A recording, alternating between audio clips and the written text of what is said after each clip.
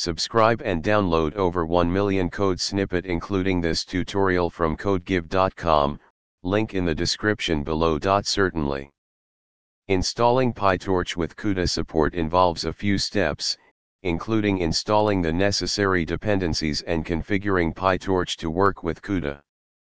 Here's a step-by-step tutorial on how to install PyTorch for CUDA 12.2 with code examples. First, you need to install the CUDA Toolkit. You can download it from the NVIDIA website, CUDA Toolkit Downloads. Follow the installation instructions provided on the website for your specific operating system. CUDNN is a GPU-accelerated library for deep neural networks. You can download it from the NVIDIA website, CUDNN Downloads. Follow the installation instructions provided on the website for your specific operating system. Using a virtual environment is a good practice, and Anaconda makes it easy to manage environments.